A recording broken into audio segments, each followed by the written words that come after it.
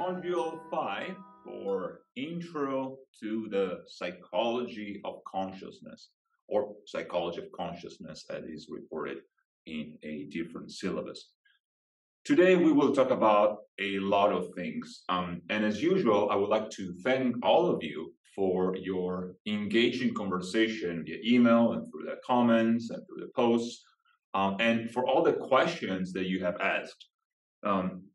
I am really enthusiastic about this rapport that we established because it gives me the chance to, well, first of all, review the materials that I sometimes pre-recorded, or at least the slides that I utilize in each video, and complement those slides with an open conversation, which I hope is nurturing to all of us on both sides of this imaginary divide that separates us, the video on one side where I am here teaching you and talking to you, and on the other side, you're receiving the piece of information that I am sharing. So, psychology of consciousness, this time moving in two different directions. I also like to be a little more personal today. I feel that a lot of the content that I shared with you previously has been very theoretically constructed, and so the downside of that is that sometimes you miss the personal touch. So I hope to do that today and continue to do that in the next few weeks by virtue of perhaps simplifying things a little bit, not to insult your intelligence, but simply to get to the point, maybe in the first part of each lecture, and then elaborate on that. So, and I'm going to do this by trying my best to answer some of the questions that some of you have asked, especially via email.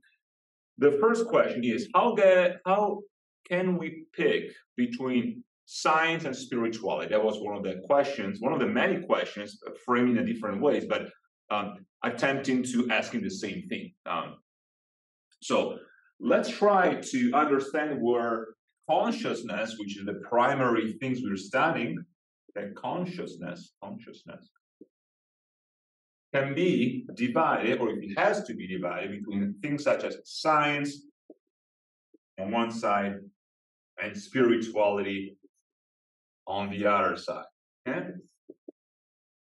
Now, less theory, less philosophy or etymological analysis this time about these two words, and of course, within science, you can represent a variety of things, and within spirituality, you can represent a variety of things, and you can also misrepresent a variety of things, which is a tricky thing. But the question really means, how do we know what we know, and what method should we use to understand consciousness? So let's start from a broader perspective, and today I would like to start with an overall discussion first, and then we'll venture into some of the examples that I always like to provide in terms of how we study that scientifically, how we study consciousness scientifically. I mentioned a few theories and modalities last week. So today I'll talk a bit about things such as neuroimaging, neuroengineering, and stuff like that.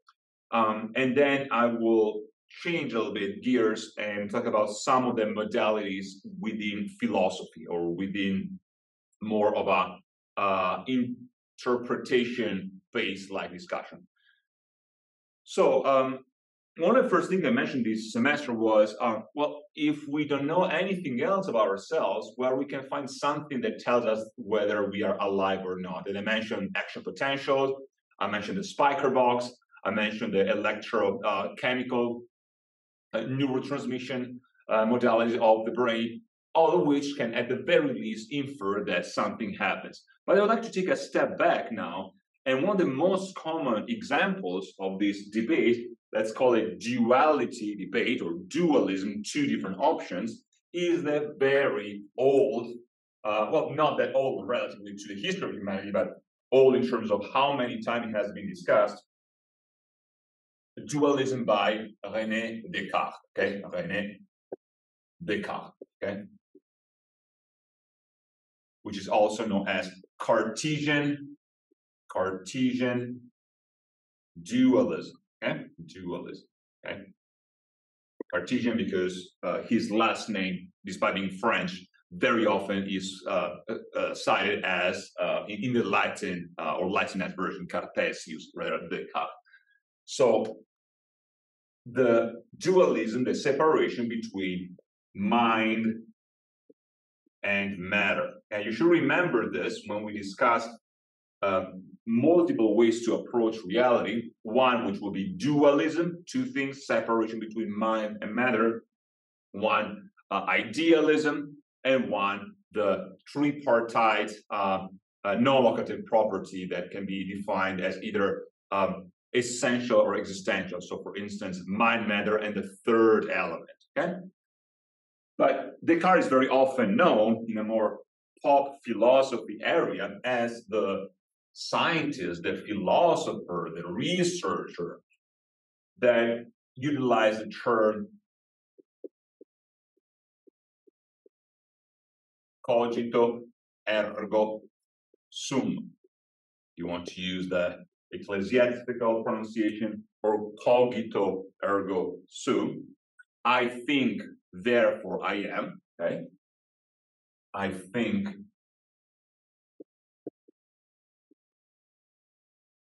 therefore I am. I put the personal pronoun first person singular in parentheses because in Latin, as well as in many other Italic languages, especially in Romance languages, you don't need the pronoun because the verb is already telling you who's speaking. Now, Descartes was not the first person to come out with this explanation. Very similar explanation exists since the dawn of human history. Perhaps the closest in modern times to Descartes would be the version of the so-called hanging man, the hanging man by the master Avicenna, okay? Or Ibn Sina, who was this Persian, Muslim, Unani polymath that discussed everything from medicine to philosophy to theology to physics to mathematics and everything in between. So I'm explaining a little bit what this means. Let me start with Avicenna, just to pay respect to the historical order of things, because Avicenna, of course, Avicenna perspective is older than Descartes, but it's something that has been part of human history for time immemorial.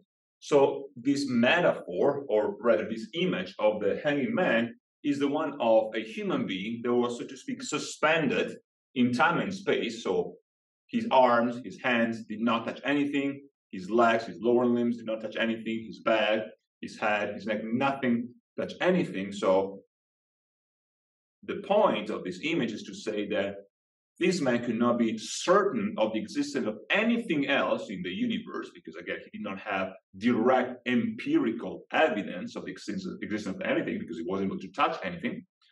And we could, use other senses as well. He was able to see anything.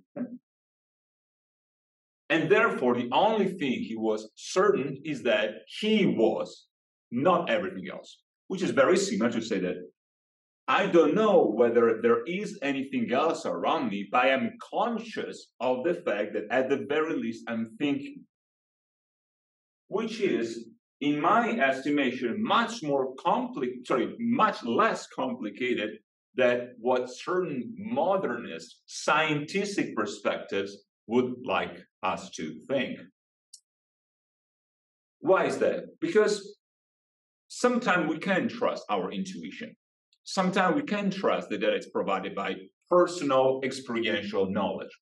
So if I'm thinking about something, I might never, ever get to the full knowledge of the existence of something. I might always self-doubt, as in, am I interpreting this situation correctly? Is what I'm seeing really what's out there? Is what I am perceiving with my senses, with my memories, the truth? Or the only thing I can sure of is the fact that I am doubting, okay? This is a very skeptical position, which is a very healthy position when you approach anything scientific. If you don't know anything, you should always suspend judgment and be in a state of awe and admiration. This is really, by the way, the true etymology of a miracle, right? You're surprised in a higher scientific, higher awareness sense, okay? It comes from mirare, so to observe, to look at, to see in Latin, which is the same etymology of mirror, for instance. You reflect, I mean, it's reflected, right? So you reflect upon your surroundings, upon yourself even, okay? So it's also the same etymology as admiring, okay? Whether something is, again, the truth, the beautiful, and the good. So I think, therefore I am, simply means that for things that I'm not 100% certain, I don't know what to say. Maybe I shouldn't say anything, but at the very least, I can say that I am doubting. So at the very least, I am existing. After all, I know for a fact that I am doubting.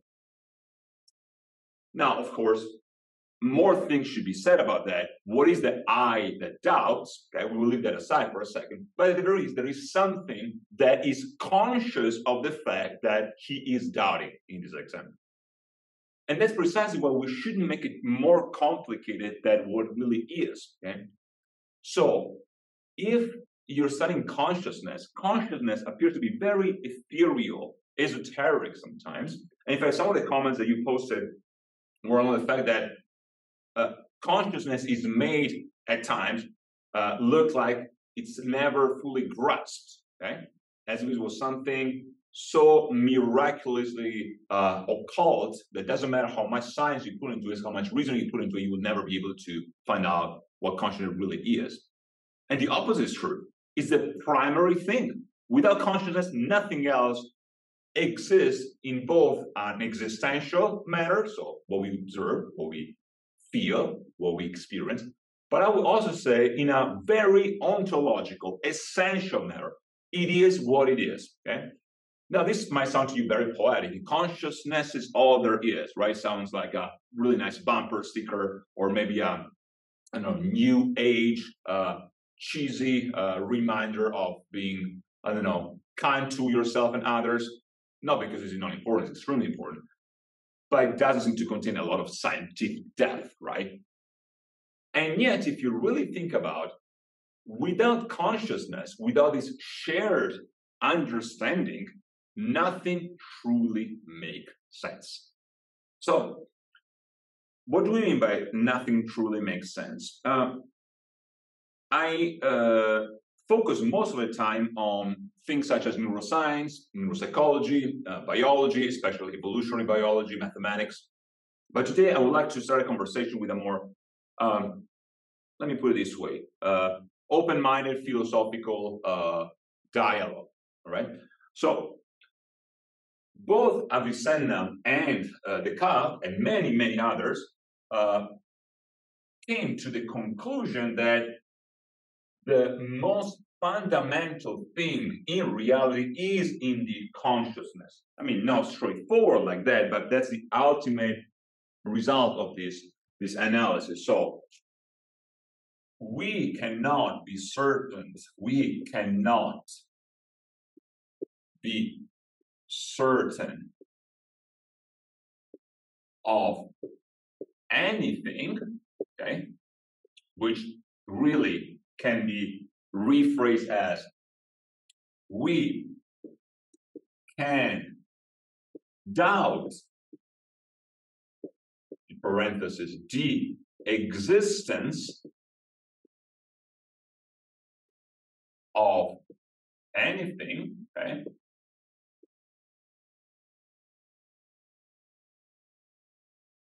except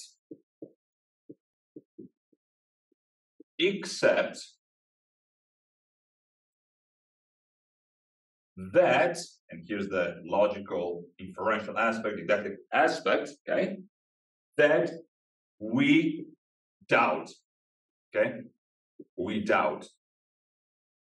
So I dare to say that this should be seen as a fact, okay?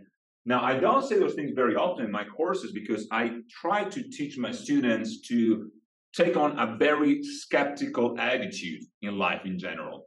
Now, skepticism should not be confused with empty cynicism, all right?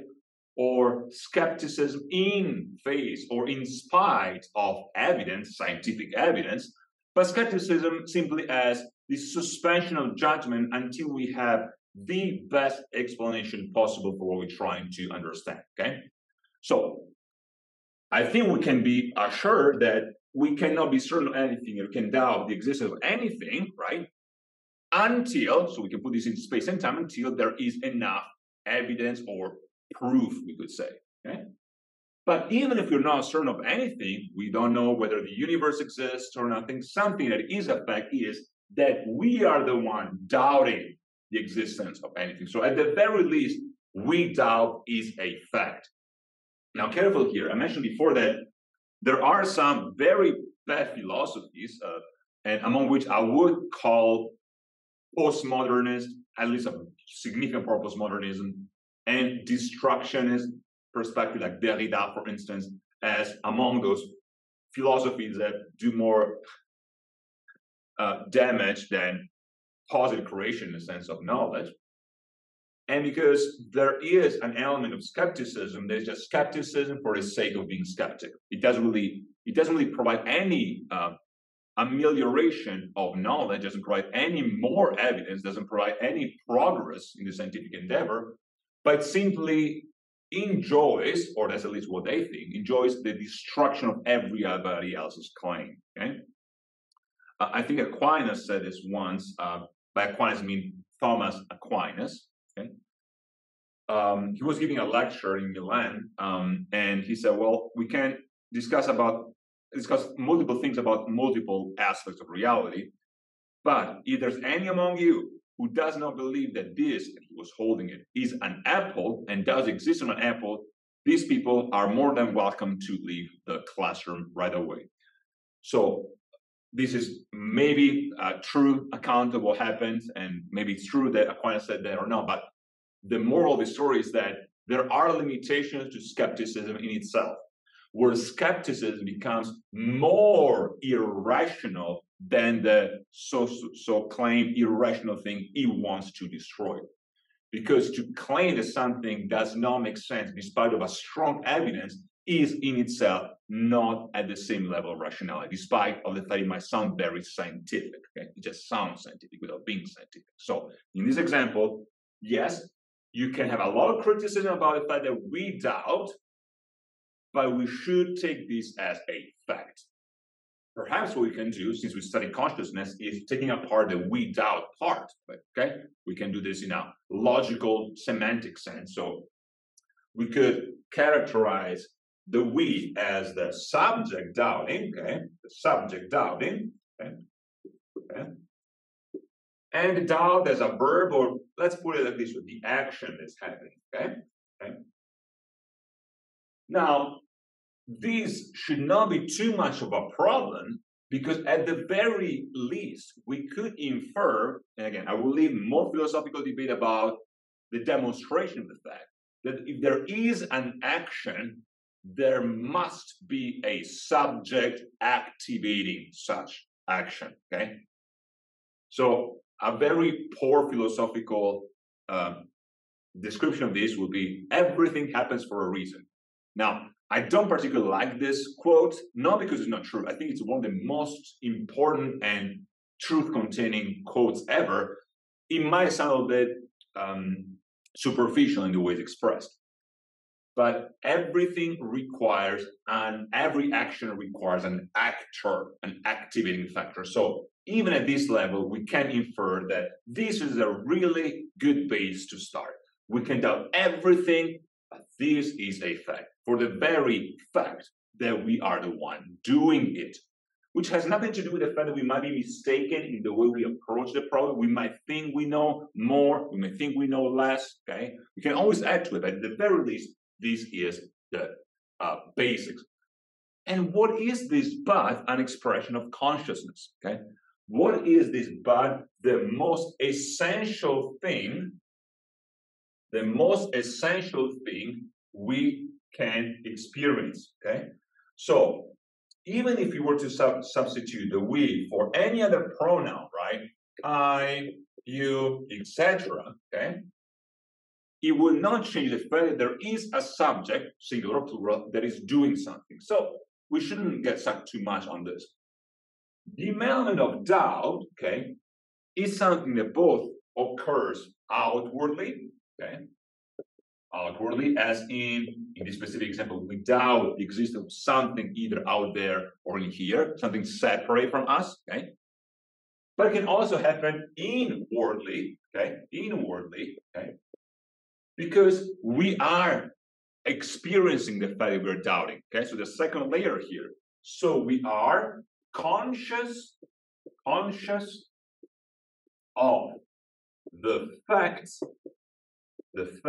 that we doubt, okay? And let's call this number one, okay? We are conscious of the fact that we doubt, okay? Yes, you'll be right in saying that we're also conscious of the fact that we cannot say anything else about anything else. But number two, and this is really part of human nature, we are conscious of the fact that we are conscious. Okay? Now, if there's one thing that I would like you to remember from this semester, that will be it. Okay? Again, I'm very enthusiastic about those things because I don't claim to have ultimate knowledge in many things, possibly in most things. Especially in the West, we have a tendency of being very specialistic in our knowledge. So it's hard to bridge the gap between multiple fields that are extremely complex. Nobody can be an expert in everything. However, this is one of the few things where no single demonstration was convincing enough in my mind of the fact that this statement was not true. We are conscious of the fact that we are conscious. Now, this does not solve the problem, so let's simplify things here. We'll just leave this here, okay?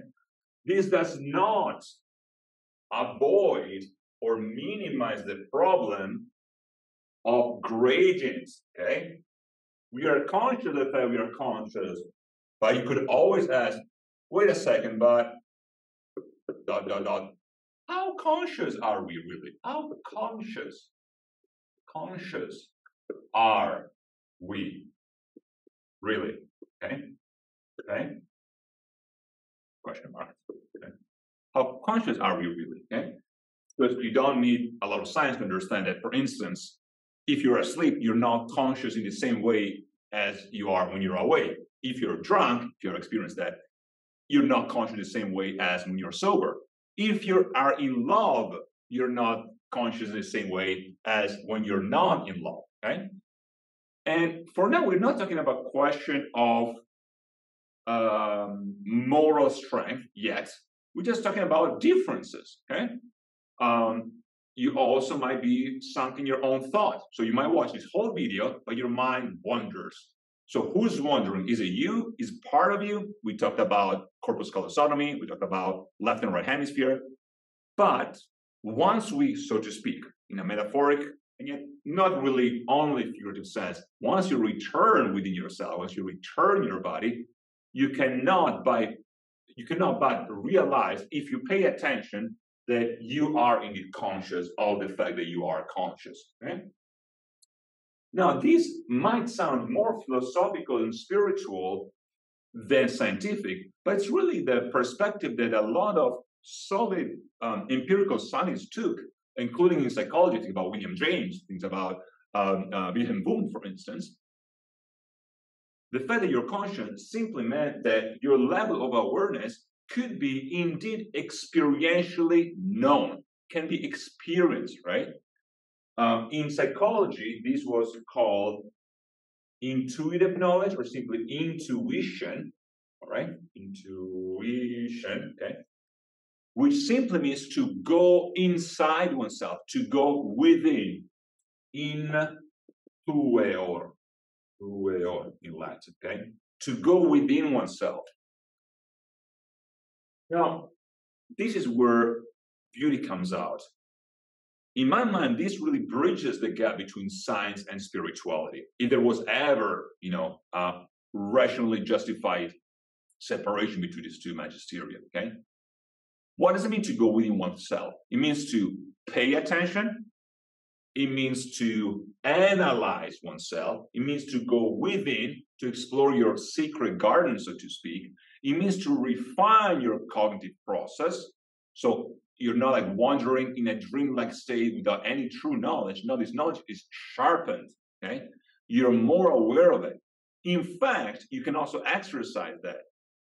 You can tell yourself, I need to pay more attention. You can do that with all your senses, right?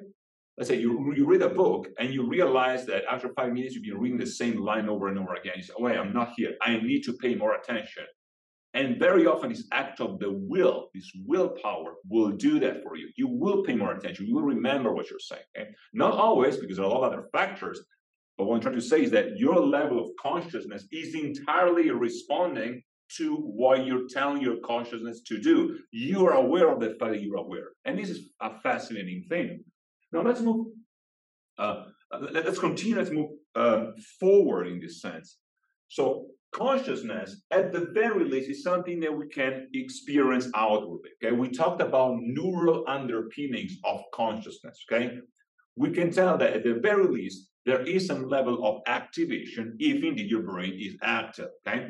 And again, I didn't mean my bias toward the brain. I do believe that the brain plays a special role in consciousness in general, okay?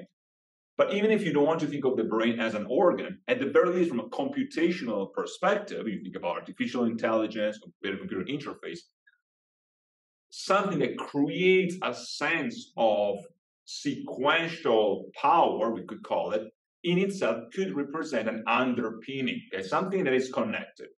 I would not, though, claim that this is a causal factor, okay?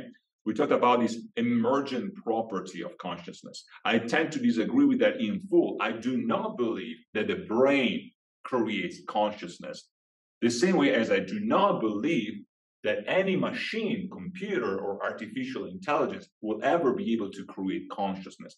Well, of course, this has to do with the way we define consciousness as well, okay? And there are some intriguing experiments done where you could ask ChatGPT or any type of AI software whether they are aware of themselves. And you can even ask them whether they are God, for instance, and they might reply with a variety of answers, entirely dependent on the type of algorithmic properties that the software creator or the computer programmer, the computer scientist, previously decided to do. Now, here's the thing. That does not mean that the computer programmer, the computer scientist, the software engineer will know what type of answer the computer will generate, okay? This is a very common misunderstanding. The misunderstanding goes like this. I create an extremely powerful software, piece of AI algorithmic processing mechanism, right? And I tell the program what to look for, what kind of sequences, and what type of word search the computer will use in order to create content, okay? In no way I'll be so strong, computationally speaking, to know how that will turn out to be just in 2 minutes after I program the software. I cannot predict that, or if I can predict it, I must be surprised. A lot of people mistake that for true consciousness. The fact that, well, the computer starts to think on its own, so to create knowledge from scratch. This is one of the most common misunderstanding that is created by two opposite sides of the spectrum, one very sentimentalist and one very materialist, okay? The sentimentalist part would say, consciously or subconsciously, I am very much afraid of the fact that computers will take over the world one time, that the artificial intelligence will replace human intelligence, or even worse, that artificial emotion will replace human emotion. What's going to be left of us humans? I mention this all the time. Some of this, I think it's not entirely logical as an assumption. Well, first of all, let me just put it this way. Just because you don't like something, that doesn't mean that something could not happen, right? So sometimes you might just say, unfortunately, tough luck, computers will be better humans than we are. But this is, again, considering what we perceive to be human as very limiting, and again, a mimicking factor. Just because a computer mimics human knowledge or mimics human emotions even better than human themselves, it does not make that true. Think about an actor. An actor might, so to speak, cry better than you do, right? An actor might be able to convey stronger, more vivid emotion you can possibly do.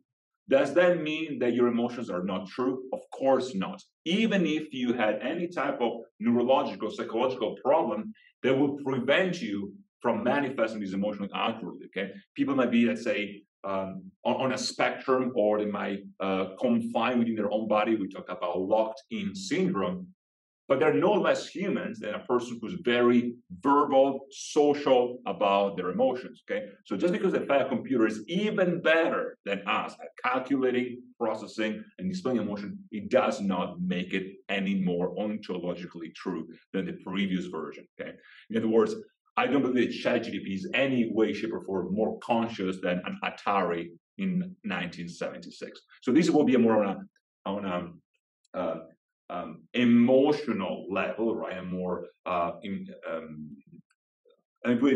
more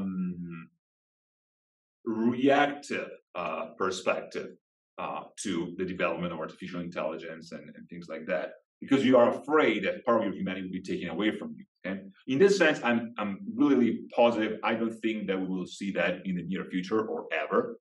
But there's an opposite mistake that I noticed.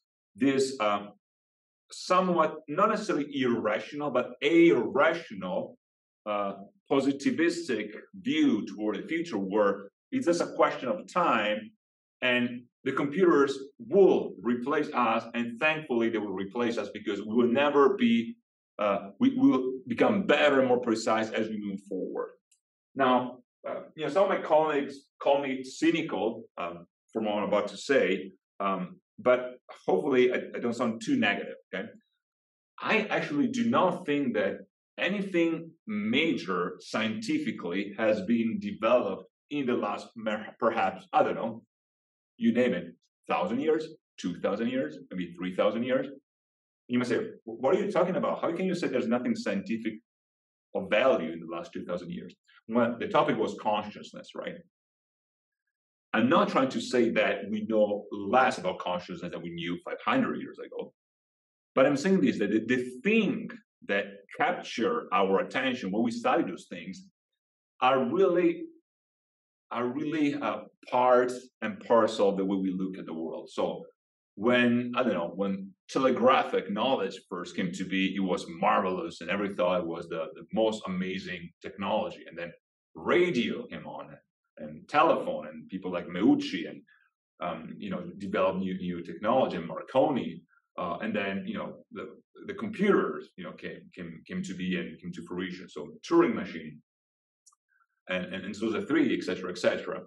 And then the TV was also popularized, and each time this is something that completely changed the world. People 50 years ago had no clue this is the most advanced things. Now we have artificial intelligence. Now we have ChatGPT. Nobody uses the telegraph, to the best of my knowledge. Very few people still use telephones that are not cordless. There are still a few in my family who still use some that are indeed provided with cord. And back in the home country, we still have the dial, wheel. But what I'm trying to say is that we confuse knowledge with scientism. We confuse knowledge with technology. Technology is great, but at this point, as cynical as it may sound, there's really no fMRI study or computer science study that really changed things drastically. What I'm not trying to say is this. What I'm not trying to say is that there is no progress in scientific discovery. So to answer some of your questions, yes, I would disagree with some people that say consciousness is just unknowable. It's an empty scientific quest.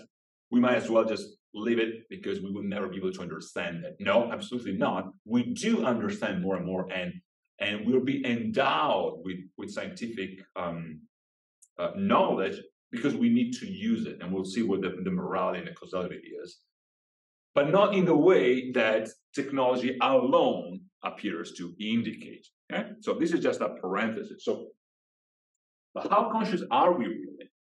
Now, at this point, we have some decisions that we can make, and the decisions are predicated upon what type of technology we use on one side and what type of method we use on the other side. So I will leave the discussion on neurology and neuroengineering for the last part of this conversation, and have a few slides. And as before, those slides, those quick animation, should only serve the purpose to stimulate your knowledge. I'm not expecting you to remember every single neuroimaging process or technology, or I don't expect you to remember every single aspect of neuroengineering, for instance, but I want you to have a broader picture. So what I'm trying to say here is that there are multiple ways to come to knowledge. And using the scientific method makes us really, really good makes us feel good about what we're doing, as long as we don't assume that to be the only way to approach reality, right? In fact, to be honest, if you just look at it from a historical perspective, a lot of scientific discoveries, some people argue the majority of scientific discoveries occur outside of the cognitive scope of analysis. In other words, people were studying long and hard this subject, and something occurred and they discovered something seemingly completely unrelated to the topic of their investigation, and they discovered it almost in a eureka moment, okay? And this is really connected to what most spiritual, philosophical, and even religious tradition have to say about this divine source, about this enthusiasm. If you remember this term that we encountered previously, enthusiasm as the sacred fire, right? Enthusiasm, right? Okay. So the thus, the sacred fire, the divine fire, okay? Right? Divine sparkle, okay? Which also mean a variety of things. First of all, that we should not abandon scientific inquiry, okay? I'm very skeptical of suspension of the scientific endeavor according to the assumption of, well, we'll never find out anything, so what's the point of going to university? What's the point of having a laboratory? What's the point of writing scientific papers? You know, we just discover things, you know, as a sparkle. Well, you might actually witness a lot of this, but you might not have the cognitive strength to understand what's happening. Things will just pass by you just like that, okay? Many philosophers, in fact, argue that there is a type of scientific knowledge that makes itself very, very big, but completely bypasses the moment. So you need both. You need solid, well-constructed knowledge to analyze what's happening, and then you need the work of the Holy Spirit, so to speak, or the divine sparkle to stimulate that jump of consciousness, the jump of awareness. A good metaphor that I would use, it's a metaphor that's entirely predicated upon what we observe in neurological terms. You could experientially witness everything you possibly need to know with your right hemisphere in a figurative, artistic, imaginative, intuitive way. But if you don't have the left hemisphere to produce analytical language, you will not be able to be fully aware of what you just witnessed. Things will just pass by you and you will not know. So are you conscious or not? This is one of the questions. There are indeed multiple ways to define consciousness: analytical consciousness, metaphorical consciousness, and there are indeed different levels of consciousness. But the fact that we are conscious, that is where the discovery starts to occur. So this should also be somewhat motivating to you, hopefully, because you might find yourself in desperation. There is a very thin dividing line between being awe and being utter despair. And this happens to, I would say, hopefully, the majority of good scientists, or at least very curious people. You go to the university having somewhat basic understanding of, at the very least, what you like to study, what you like to research. And the more you study, the more you know, But the more you are aware, you're conscious of the fact that you're so much more ignorant than many, many other people you will encounter in academic path, okay? And this is an extremely humbling experience. It can also be a very depressing experience because you might be disheartened by the fact that doesn't matter how much I study, I will never get to the bottom of this, okay? Or doesn't matter how much effort I put in things in life, I seem to misunderstand the world, okay?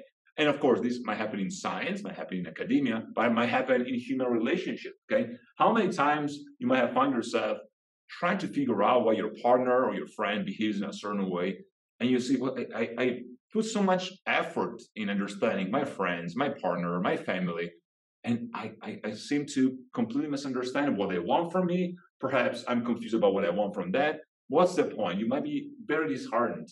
And we're just talking about people. Just imagine how disheartened you might feel when you think about things like God or the purpose of life or the meaning of life or there is an afterlife. And what's the meaning of all of it? The more you put your effort into it, you might feel so depressed and negative because the more you study, the less you understand. It's a really bad place to be.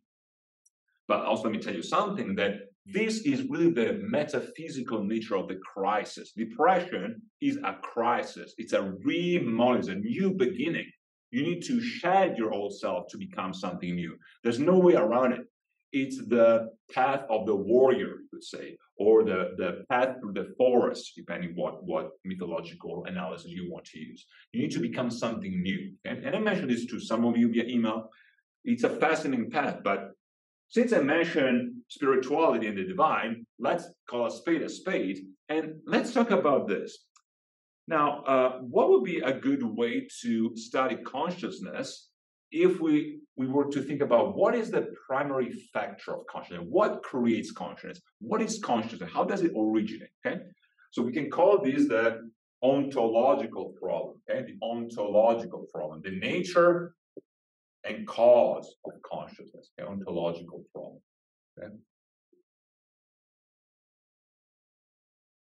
And we could assume a variety of things. Let me see if we can get a new marker here. So, where is it? All right.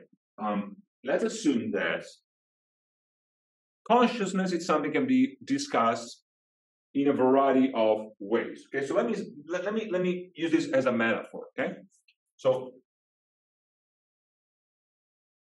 this consciousness, this causal factor, let's call it X. Okay, just give it a little name here. Let's call it X. Okay, this X has a variety of properties. Okay, and I would like you to think of in terms of how you define, let's say, a person whom you love, right? What's the difference between traits, characteristics, and intrinsic factor, okay? At this point, it's like anything that could help define what this X is, okay? So this is something that, those are just examples, okay, for the sake of conversation. This X is something that we are aware of. We are aware of, okay? And I'll put an asterisk, which means how, we'll see later, okay? Is something that perhaps creates, I put it this way, awareness, okay? Awareness. More or less, I would say there's a gradient there, black and white. This is also something that perhaps creates life, okay?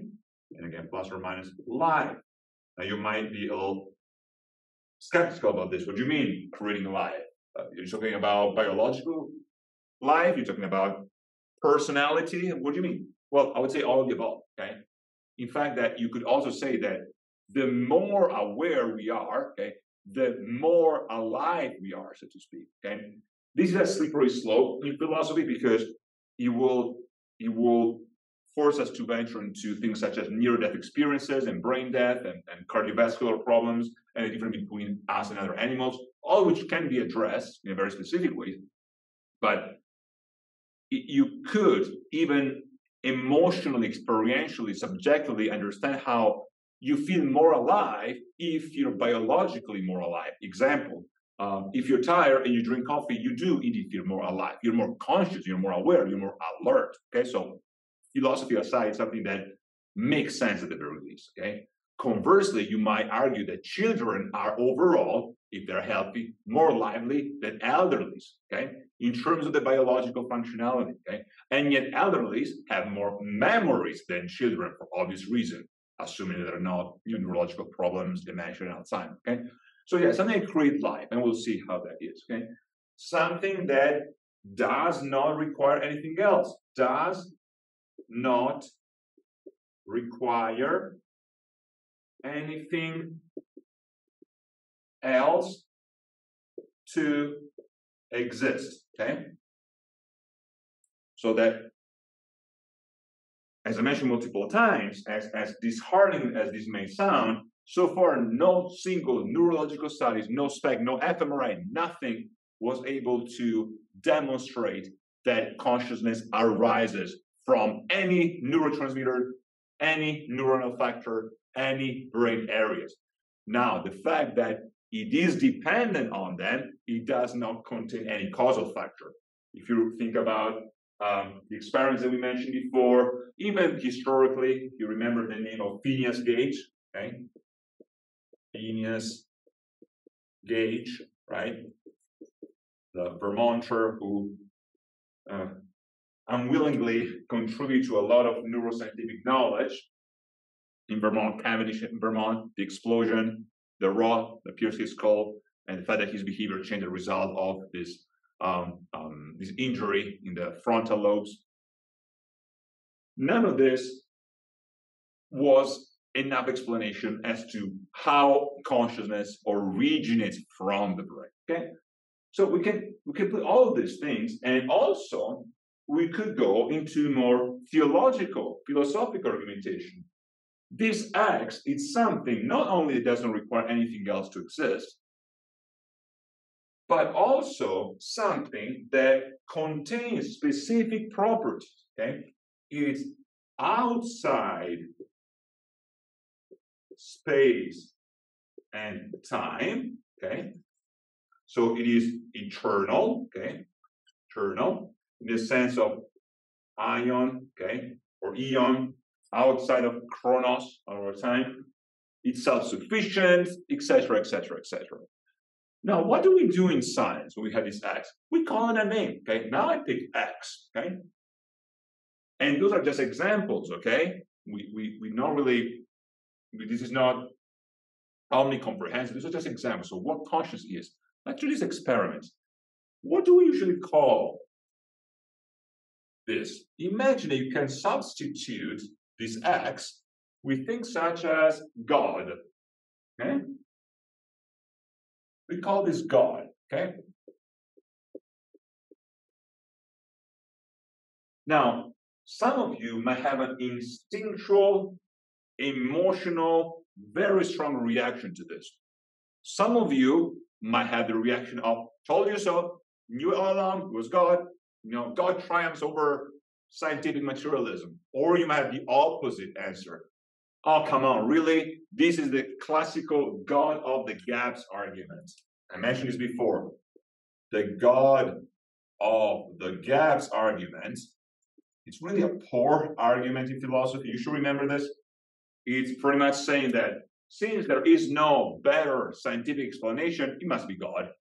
It's a very, very, very plain, I would say, superstitious in the wrong etymological sense view of the world, okay? Just study more. You don't have to use God to explain something you don't understand. Just study more, okay? We don't need to put God as the reason for how electricity works, okay? And yet, at the same time, you should remove yourself from an emotional overreaction to this claim. Okay? What variable best explains all these properties of consciousness, except of the circular thinking? This is consciousness because it is consciousness. It doesn't really add any really knowledge. It's the thing. This is white because of its whiteness. This is yellow because it's yellowness. This is wet because of its wetness. It doesn't really add any knowledge. It's a tautological, empty form. Right? or saying that, this table is long because it's not short, right? Or something like along those lines. It doesn't really provide any knowledge. It just so happens that throughout human history, this variable that contains all these properties and many similar properties included all together is usually referred to as God, okay? And so this in itself should be something that we should consider in our discussion of knowledge. Now, some people might say, well, this is just a question of historical etymology. God, after all, is related to good. So, of course, this is a tautological mistake. It's like the primitive knowledge, the cavemen did not know better, and so they just call something that feel good. God is the same thing because you couldn't know better. But aside from the fact that we have no evidence whatsoever of the fact that our ancestors were more primitive in a cognitive sense that we are nowadays, we just are arrogant enough to think we know it all.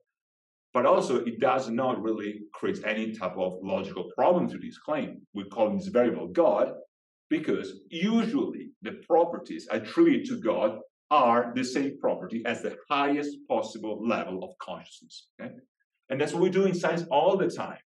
Until we find something as a better descriptor, we create something that satisfies every single of our assumptions, okay? Even more than that, because you might say, well, we are the one projecting this onto God. We as human beings are projecting all these factors toward God, okay? Fair enough. It does not follow, however, that we create this out of this, okay?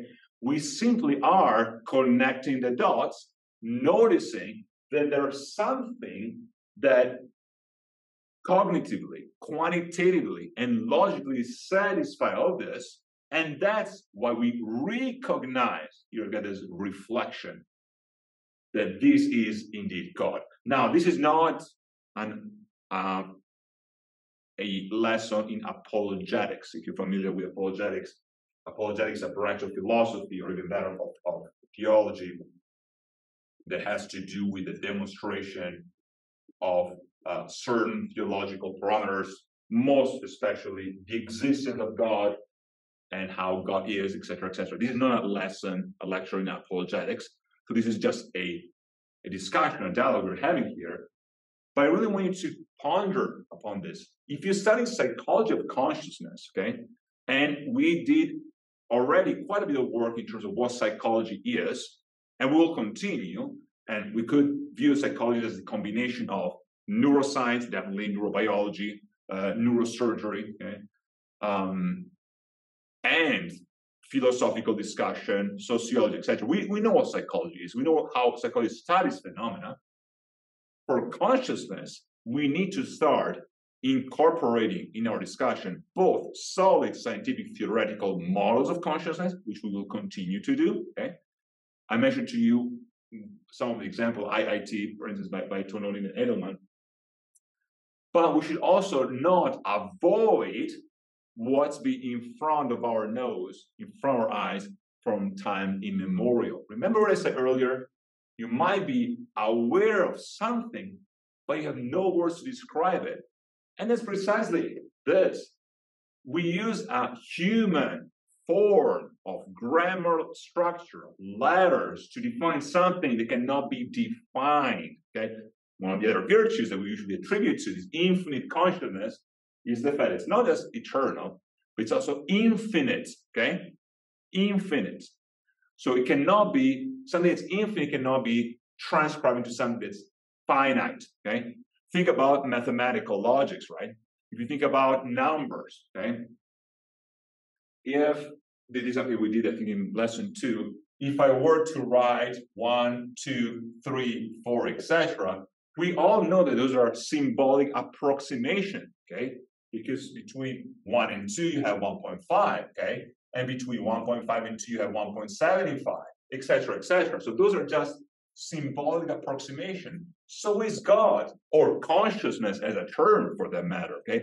We are getting closer to truth, but we should not disregard with something that contains all the properties, okay? Again, logical fallacy. Just because something is old, it doesn't make it true, okay? Doesn't mean that it contains a higher kernel of truth.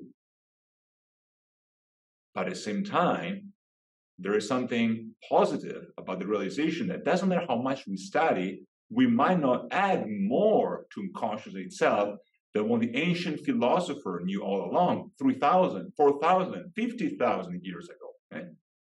In other words, that type of knowledge is always there. Okay, I'm going to add some more Abrahamic relation to this. Although you can find that, even outside of the Abrahamic religious framework, you find that in Hinduism, Buddhism, we mentioned the Tao, we mentioned the Atman, okay, in Hinduism. But if you look at Genesis, for instance, okay, I'm going to use the Latin equivalent. I do understand that, in biblical scholarship, besides Latin, you should really use Greek and Aramaic. But, for clarity, because it's closer to English, I'll use the Latin form. In principio, or in principio, if you want to use the archaic, erat verb, okay? Which is roughly translated as, in the beginning, there was, or it was the verb, okay? The logos, okay? But keep in mind that this in principio is not just in the beginning in terms of a time sequence, okay? It also outside of time and space is the principle, okay? As in mathematical principia, okay? Is the rule book of life, okay? And the rule book of life is consciousness itself. So consciousness is where everything else is organized. And what does it mean to be organized? It means to create organs, okay? To create particles. Just as much as you can have all the particles together, but you cannot assemble a true being just by putting particles together. You need something that creates a form. You're informing life, which is exactly the breath of life. That's how consciousness entered the world and made the world alive. Now we mentioned religious perspective close to either Hinduism or Buddhism or Judaism, Christianity, Islam. The same is found in the ancient world, in Aristotle, for instance, okay, or in Aquinas, so scholasticism, borrowing from Aristotle, where you can find the form of the soul, okay? That the soul is what informs the body, okay? So the soul, okay, with the consciousness informs the body, okay? So consciousness is the thing that gives rise to the physical element of the body, okay? And if you want to be specific, both Aristotle and even more so Aquinas distinguish that the different type of spirit from the soul, okay, as this higher function, higher rational level. So yes, consciousness exists as this breath of life, but there are indeed different levels, okay? And so we can overcome this debate between science on one side and spirituality on the other side, because knowledge is the one that combines both, okay? By the way, the very term scientific as opposed to spiritual, it's something that's a very, very modern invention. If you remember, I discussed that in week 1 when we talk about the Age of Enlightenment and positivism in Europe. This separation, very artificial separation, anthropomorphized separation between spirituality and science, creates a new figure, a new profession, the scientist. Before that, scientists would just call it natural philosophers, right? So people that were interested in knowledge. So nowadays we tend to see science only as the branch that occupies itself with empirical knowledge in the lab. And we tend to think of something completely different if you're meditating in I don't know, a Shambhala temple or something of that sort, okay? But there's still this element of authority that captures our attention. So if you go on TV, okay, depending on the cultural framework, in the West, we tend to have a very scientific framework. The person dressed up in a white coat appears to have more authority than what previously was a person dressed up in black as a priest, for instance, okay? or an orange as a Buddhist monk, etc. But we're talking about combining things, okay? Science as knowledge. So consciousness as the thing that informs life. So consciousness as the primary existential and essential thing, let's call this variable thing, divine thing, that creates life, that makes everything possible, okay? And creating, shaping, informing the body or matter in general also means to create a distinction, okay? So you separate, you guide, and you orient. A distinction between structure and function, okay? Think of it if you were a movie director, okay? You give a task to the photographer, you give a different task to the actor, a different task to the camera operator, etc., etc. You give different tasks, okay? By your higher consciousness, okay, if you're a movie director, already has in mind the bigger picture, okay? Or if you are working in a factory, okay, you have the higher knowledge of how the final product will look like, but you separate function and structure. If you need a screw, for instance, or if you need a rod here, or if you need a shelf here, etc., okay? You need a higher level of consciousness. And if you ask me, if you try to assemble an IKEA piece of furniture, you really need a higher level of consciousness, far beyond my PhD. But jokes aside, this is what we're going to discuss next. This separation, this distinction between function and structure, and how does that apply down to the more minuscule kernel of human existence from a biological perspective, the cell, the neurotransmitter, and so on and so forth. A distinction that has to do with the structure and the morphology of neuronal cells. And if you remember, we mentioned that neuronal cells can be unipolar, pseudo-unipolar, they can be bipolar, and they can be multipolar depending on the structure and mutual relation between axons and dendrites. Another thing that I want you to remember is that there are neurons with long projecting axonal processes beginning the gray matter of the central nervous system, and those are referred to as Golgi 1, and together with the short axons, Golgi 2, they represent multipolar neurons such as the granule cells. Again, so gamma-aminobutyric acid, dopamine, serotonin, adrenaline, so on and so forth. And if you think about, there are elements from molecular biology and pharmacology, but the specific techniques utilized in cellular neuroscience to investigate neurons include confocal imaging, intracellular recording, electrophysiological techniques, for instance, patch clamp and voltage clamp, and two-photon laser scanning microscopy. A good way to look at this is from the perspective of endocrinology, epidemiology, as well as if you think about gene expression, because gene expression might influence a wide range of brain functions, and molecular neuroscience does study epigenetic mechanisms of regulation for this reason. It studies these mechanisms, it studies DNA methylation and histone modification, and in order to isolate, to specify specific markers.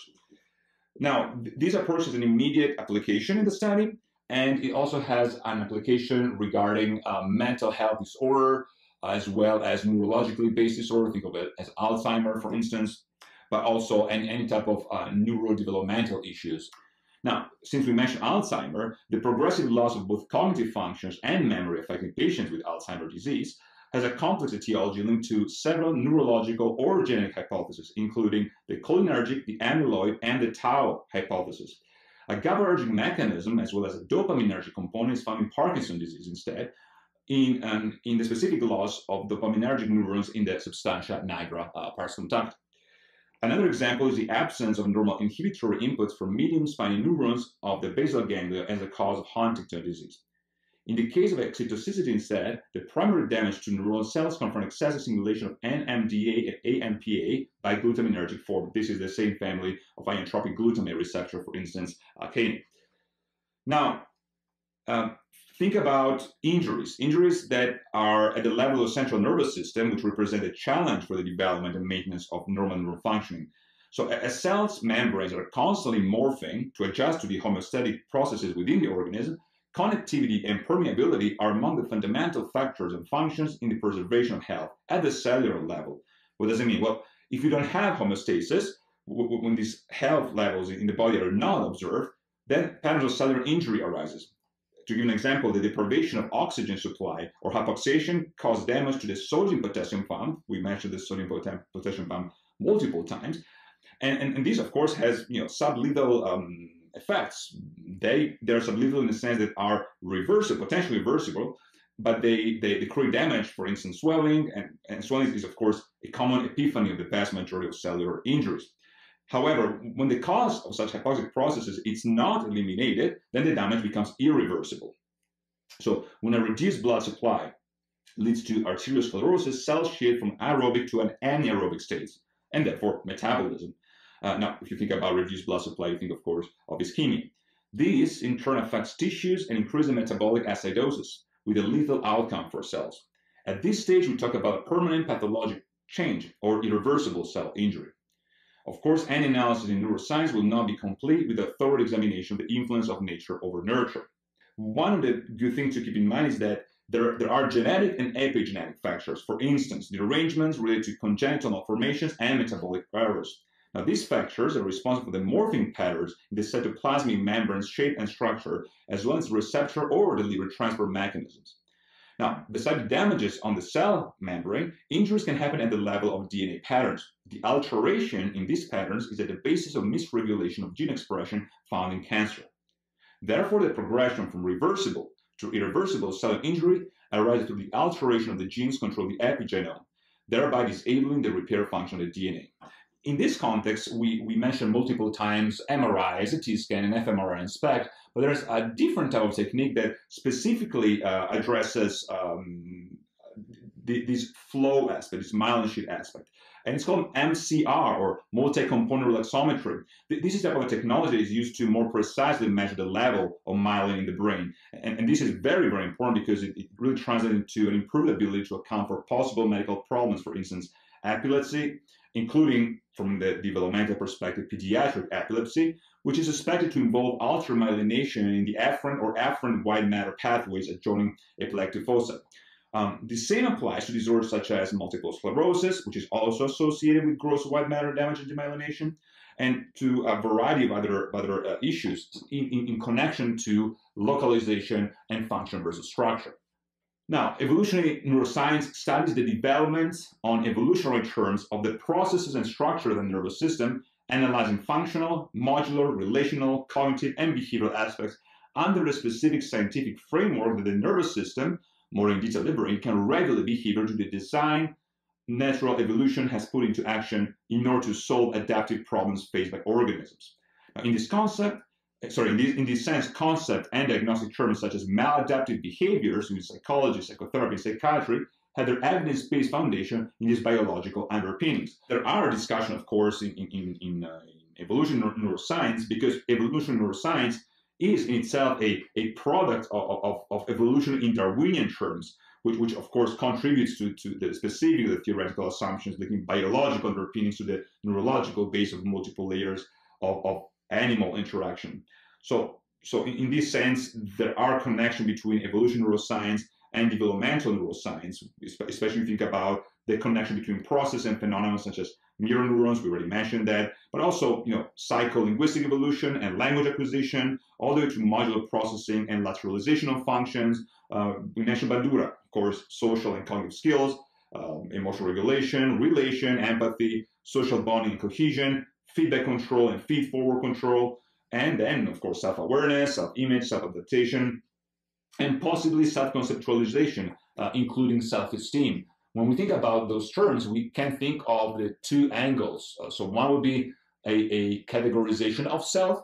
Now, by neuroengineering, we really mean neural engineering, which is a combination itself of multiple theories, and especially from the perspective of what Aristotle would define as technes, or technologies, or techniques, technology using the application for the analysis, monitoring, enhancing or repairing neural system. Now, this has to do with augmentation properties, amelioration, and improvement. But even the history of neuroengineering really is connected to the history of neuroimaging, because the idea is this: we can understand something about our brain if we have a solid empirical evidence to discuss, or at least to utilize in a discussion to prove certain therapeutic points, for instance. Now, when we compare correlation and causation in the context of these neural underpinnings, especially from a human perspective, we have to think about what the primary focus is going to be. And that is, I mean, the fact that neuroimaging is in itself not causal. This is something that throughout the history of philosophy has been apparent, even before the beginning of neuroscience. And that is, I mean, the way you will look at things will determine what you're going to find about things.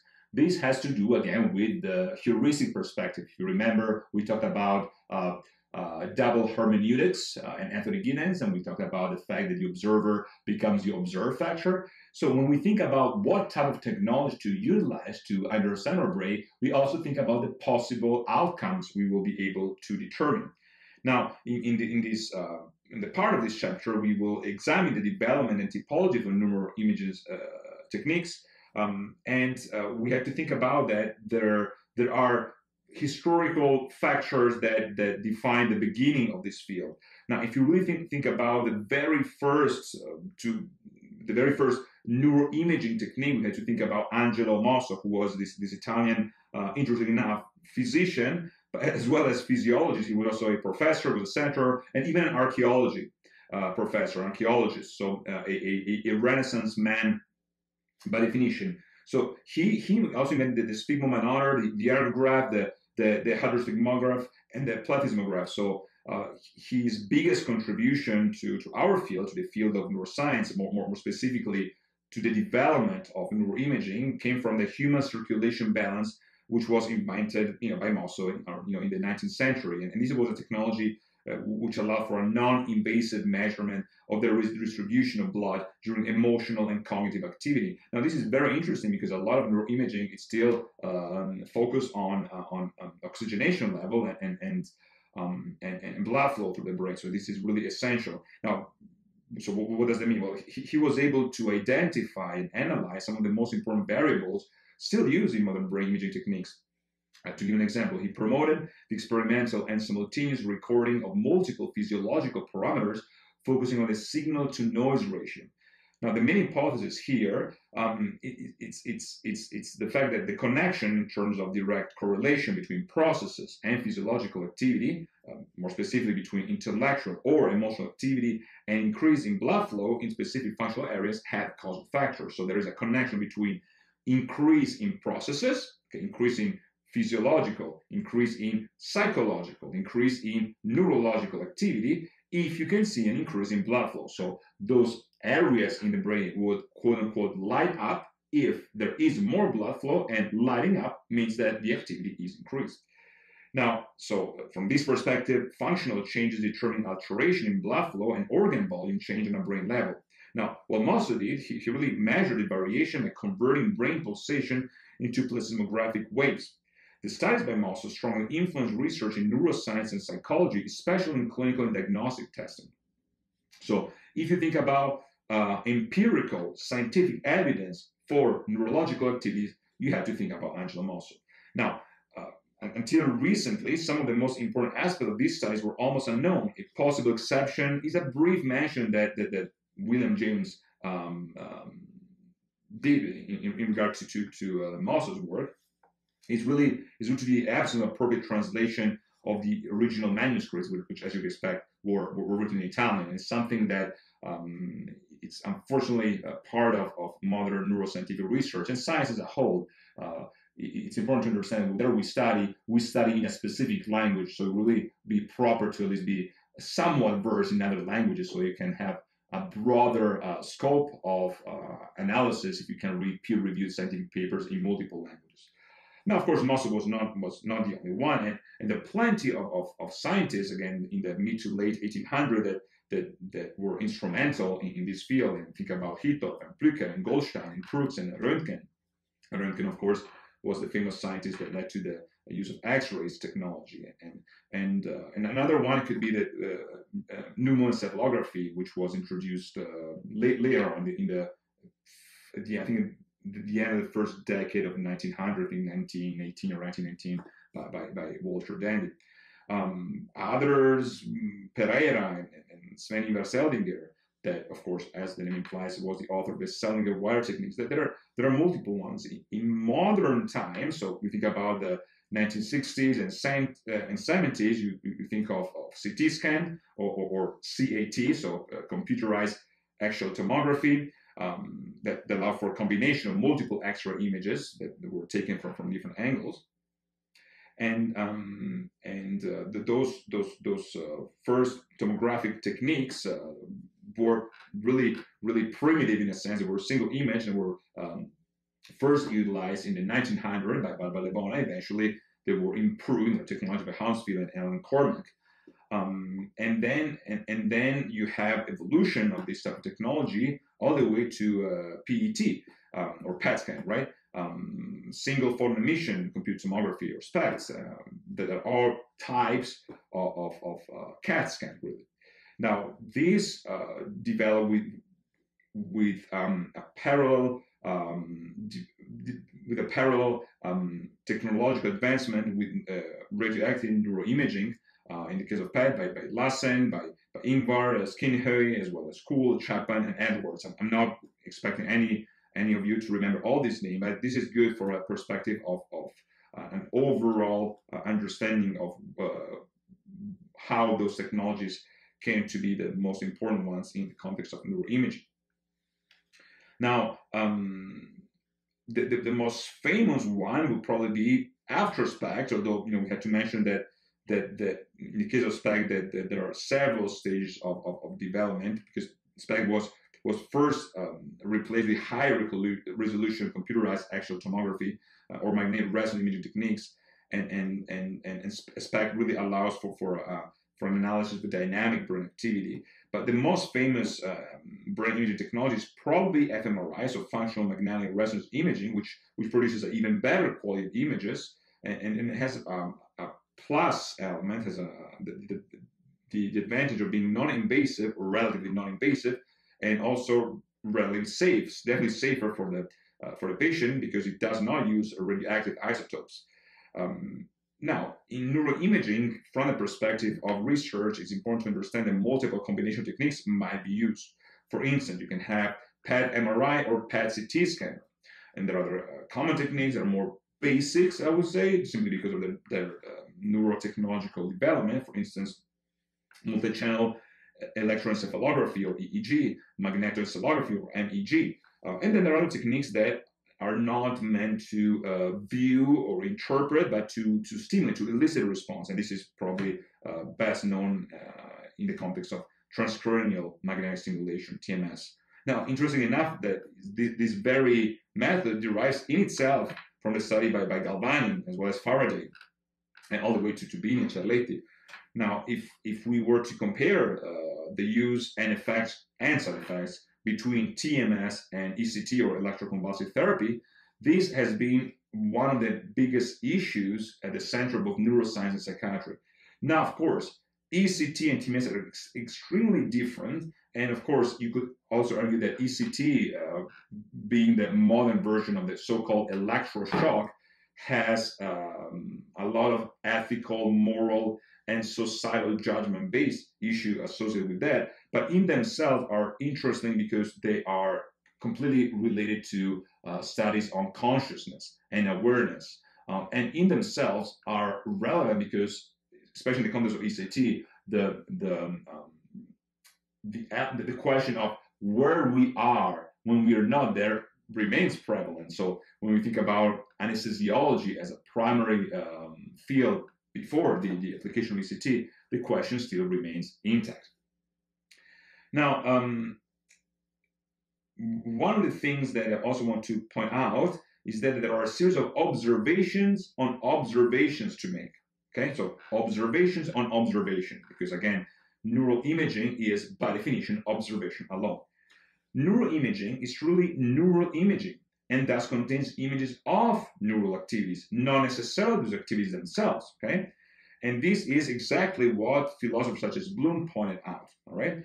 Now, which really means that there can be some empty statement when we talk about causal factors, okay? So there are two different targets. Target A is rationalism, with the emphasis on the etiology, diagnostic, and symptomatology, thus focusing on the causal mechanism, inclusive anatomical observation as in neuroanatomical analysis, okay? So what you observe. And then there's target B, which is embodied by empiricism to connect with possible prognostic and clinical strategies in the context of neuroscience applied to medicine, psychiatry, and psychology. This has to do with the very concept of pyramid of evidence, okay?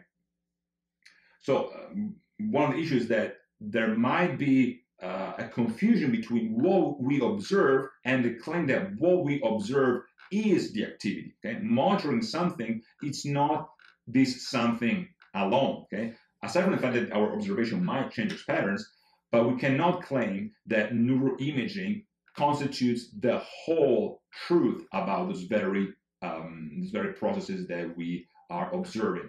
There is no ultimate knowledge, seems to be the claim that I'm making here. And you might be even more disheartened, and you might say, well, wait a second, you want us to study psychology of consciousness, and now you're telling us that it doesn't matter how refined our technological advances are in neuroscience, for instance, and neuroimaging, etc. We're only scratching the surface, or even worse, that the surface we observe has only so much in common with true consciousness. They are separated, just as if consciousness is the light, and when we observe in neural imaging, okay, in fMRI, etc., it's just a shadow that the light creates against a specific object, specific item. So what are we studying here? What's the purpose of studying neuroscience? To understand consciousness. What's the purpose of having psychological discussion about the nature of consciousness if you don't understand consciousness? And it's a very intelligent debate, a debate that can only make sense if you previously study everything else. So that's my advice for all of you. When you study consciousness, you must know the basics of psychology. You must know the basics of neuroscience. Yes, there is a risk that those basics will create a bias, a reductionist, materialistic bias in the way you approach the world. But at the very least, you'll be well equipped to understand how we infer certain things. The second question is, going back to what we said earlier about this divine nature of consciousness, consciousness as a manifestation of God, manifestation of the divine, something that's always been there, that was there at the beginning. And in fact, I should also mention that this era is a past tense, was, right? But because we're talking about outside of time and space, this is also is. It's always present, just as much as if you're studying neuroscience, the time frame is only depending on your type of observation, okay? Something exists if you're looking at it, okay? And it always exists. It doesn't cease to exist, okay? It's there, okay? The prefrontal cortex, that's what it does, like it or not, okay? But if you're looking at it at a specific moment, you might have specific values of neurotransmitters, or your fMRI will give you a specific level, okay, of oxygenation or blood flow to the area, okay? So looking at it is essential to what we're trying to do, okay? This has to do with the, as we see already, the observer and observe paradox, the double hermeneutics, okay, which we already encountered multiple times, okay? And all the quantum theory speculation and Schrödinger, etc., the fact you observe something makes it present. And that's one of the other divine attributes of God, right? Of consciousness. It is. I am that I am. I am the one who is outside of time and space, okay? So you might say, okay, assuming that all the things you're telling us are true, okay, for now, okay? How can we possibly approach that, okay? Because after all, if you study hard neuroscience, you will understand it. It's just a matter of how much time you put into it, how much you study. So there is a very specific process from A to B that if you do this in sequential steps, you'll be able to master that, okay?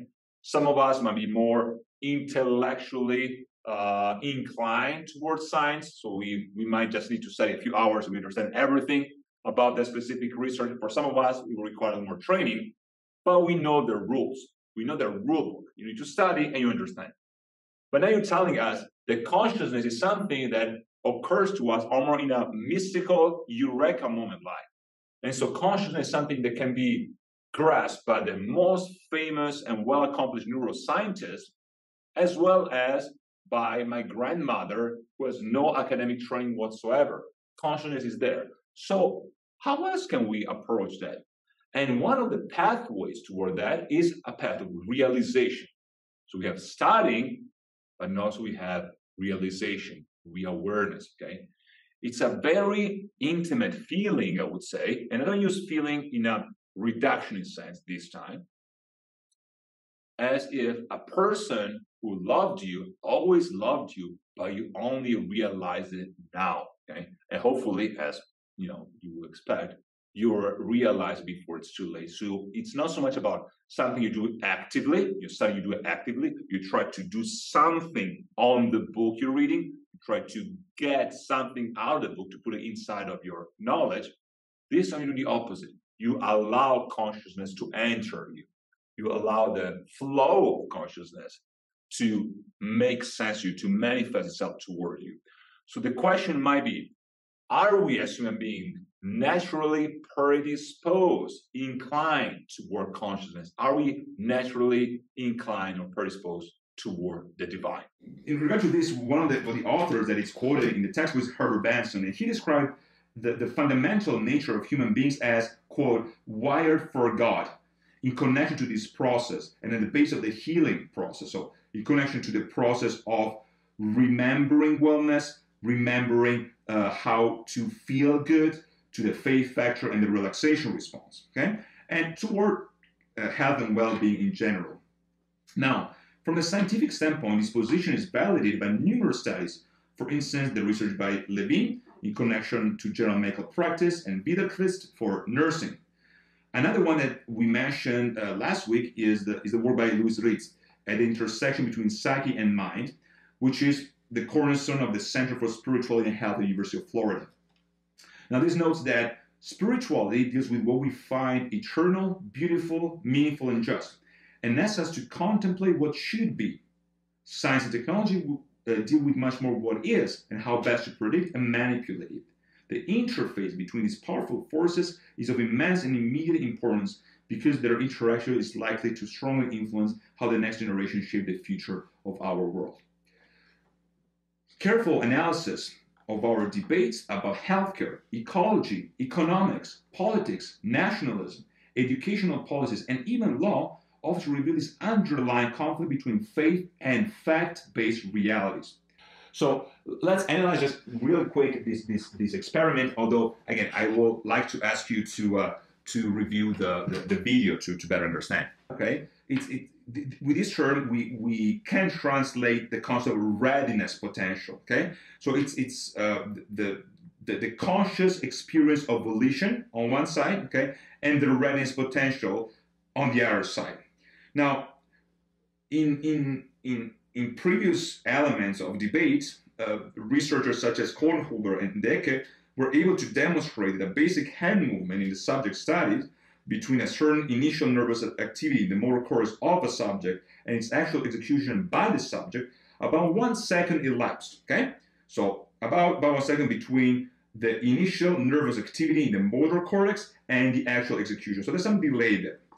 Although our human average experience that the time between action and execution appears much shorter, so that we think that we did it, okay? So we think that we decided to activate the hand movement. Now, in the experiment I just mentioned, the Libet experiment, the repeated results show that instead that this Bereitschaft potential, this readiness potential, began about 0.35 seconds earlier than the subject reported conscious awareness. That now he or she feels the desire to make a movement. Now, this is fundamental because the fact that it originates before the awareness of the subject appears to indicate that the subject is not aware really, okay? So this demonstrates that in spite of the appearance, in spite of this perception, humans have no free will in the initiation of the movements. And since we mentioned the cosmological argument and ontological argument, we could start with that first. Now, the cosmological argument, it's also called the first cause argument, or the Kalam cosmological argument. And it's pretty straightforward. It has only 3 steps. The first one is, whatever begins to exist has a cause. 2, the universe began to exist. And in this context, in terms of the Big Bang theory, we will have to acknowledge the fact that, to the best of our knowledge, that is indeed a scientific fact. Okay, and for that proof, we have to thank a Catholic priest, a Catholic priest in that sense. But in any case, this is something that we could use as a fact for a time being, for the cause of for the sake of conversation. So 2, the universe began to exist. 3, therefore, the universe has a cause. Okay, so this is cosmological arguments. Now, if you think about, so from cosmos, right, first cause. Now, if you think about the ontological argument, now ontology has to do with the study of what is, study of being, okay? Ontos in Greek, right? Ente or ens in Latin. Now, this is a type of argument that has some level of connection with Descartes, with Cartesian philosophy, dualism, and Descartes, as well as with St. Anselm, right?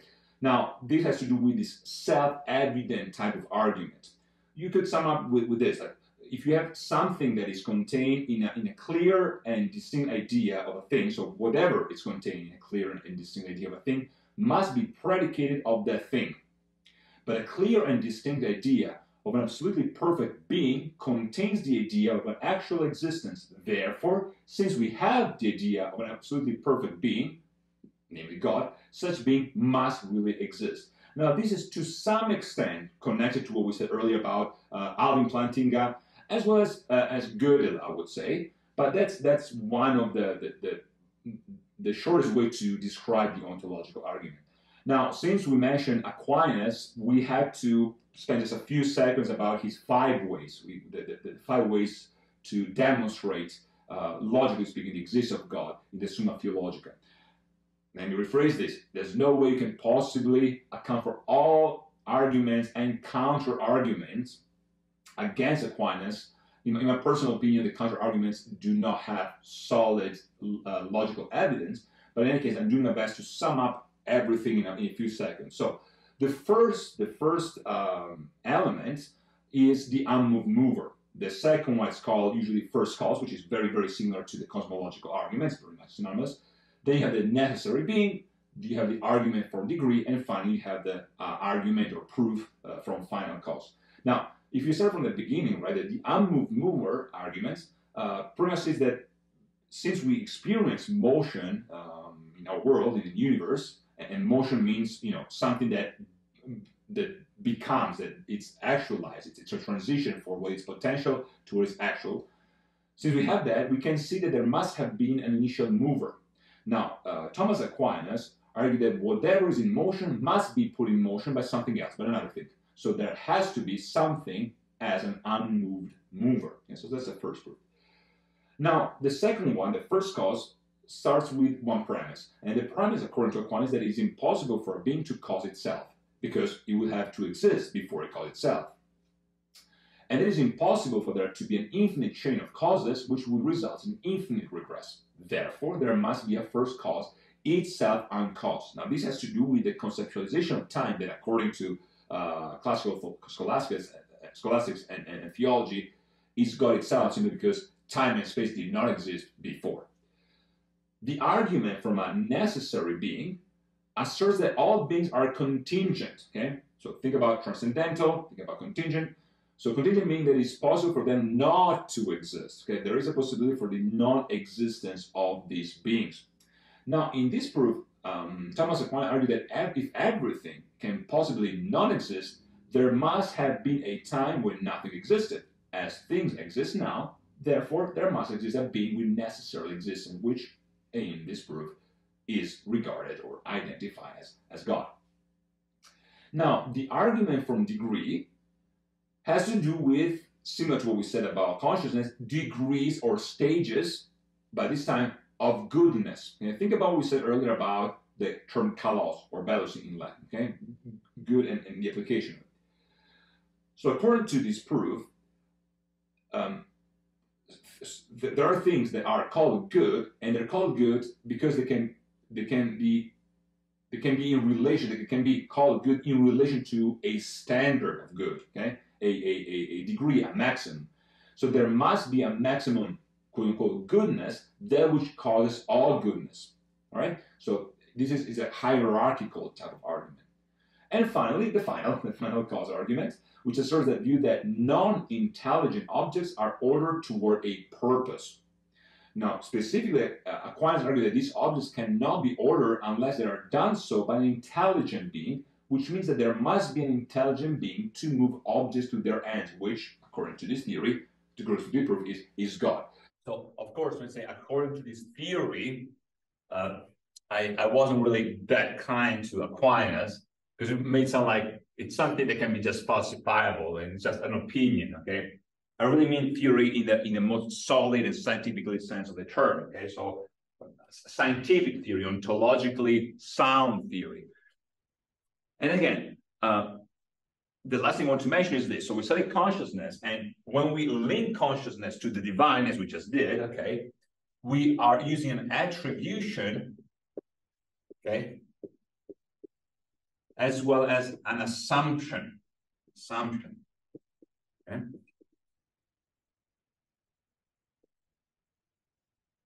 But with this in mind, going back to what we said at the beginning of this lecture, there are limits to skepticism. We should be skeptic about too much skepticism. I'll sum up this in a few more sentences and I will let you go. For the vast majority of human history, as well as for the vast majority of human space on Earth, so we're talking about all the centuries and millennia past, but also the vast majority of the culture around us, the idea of consciousness as this divine thing that creates life and gives life meaning and purpose was the most important fact about life itself, okay? It created a sense of structure, of meaning. It also removed any type of sense of alienation that we might have in our modern societies. The modern Western, quote unquote, world is an anomaly in human history, which is kind of a paradox because we try to think of ourselves, we tend to think of ourselves as these bright stars of knowledge that will enlighten all other theories, all other cultures in the world, all other histories of obscurantism, dark ages. I mentioned this multiple times. But we are the outliers here. And as beautiful as it might sound to be on the top of knowledge, this messianic form of selfish appreciation for our knowledge does not make it true. So throughout human history, what made more sense, it made so much more sense that it did not necessarily require scientific debate in the modern sense of the term, because the scientific debate isn't itself modern. It was something that was obvious to all, okay? Not in the same way, you know, I'm not trying to say that things such as theism was always the predominant force, or there was no atheism in the past. I'm not trying to say that, but the fact that life had a meaning, purpose, and consciousness was the highest, the divine power that made everything together, okay, creates a sense of non-alienation. So what is alienation? Alienation is one of the most pervasive issues we have nowadays, okay? In fact, I will have to tell you, not just as a researcher or as your instructor, but also as a psychologist, a clinician, that the one thing that creates more problems on the level of depression, anxiety, OCD, and many, many other psychological disorders, panic attacks, etc., is due to alienation, okay? And we are masking ourselves very often behind the very intellectually appealing scientific presentation, always due to this neurological factor, or due to this level of neurotransmitters, or due to these problems with the electrochemical composition of the neurotransmitters at a specific time, all of which are true, okay? This is not a question arguing against any of that. but it only scratches the surface. We, in the West especially, are alienated beings, okay? We are other than, etc., okay? Alien, okay? Alien, outsiders. We're outside. We're not at home, okay? We don't find this level of safety and comfort, okay? If you're alienated, you're more likely to fall apart, okay? And so some of you have asked me a question about how can I possibly make sense of what I feel emotionally on one side and what my heart is telling me, but at the same time, I need to take into account of the needs of society to please others. I always struggle with these things. It is a process of alienation. Now, if you knew as a fact that consciousness permeates the whole of reality, okay, and everything you experience in life, including all the problems outside of you, are there for a reason, a very well-grounded reason, and this reason is in itself love, goodness, truth, beauty. Even if in that specific situation, you might feel disheartened, you might feel that the task is too hard, too difficult to face, you know that there's always a light at the end of the tunnel. And that's precisely why we should study consciousness. And that's precisely why at the end of the tunnel, you will be finding the ultimate connection, okay? The square of the circle, so to speak, okay? So I hope I made my case today for this new awareness of consciousness, and I will leave you with a quote that does a really good job to sum up, perhaps this time as a mini bumper sticker, the type of attitude that you could embrace through life when at least you want to open up beyond laboratory science when you study consciousness. So I'll leave you with this quote, and I will see you all next week. Thank you very much for your attention in this very long lecture.